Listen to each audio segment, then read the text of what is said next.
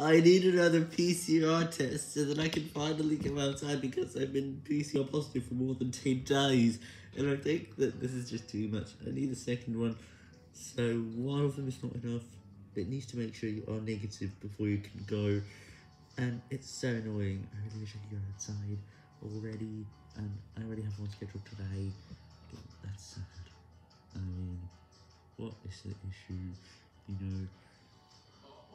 But I have some eye boogers. Sorry.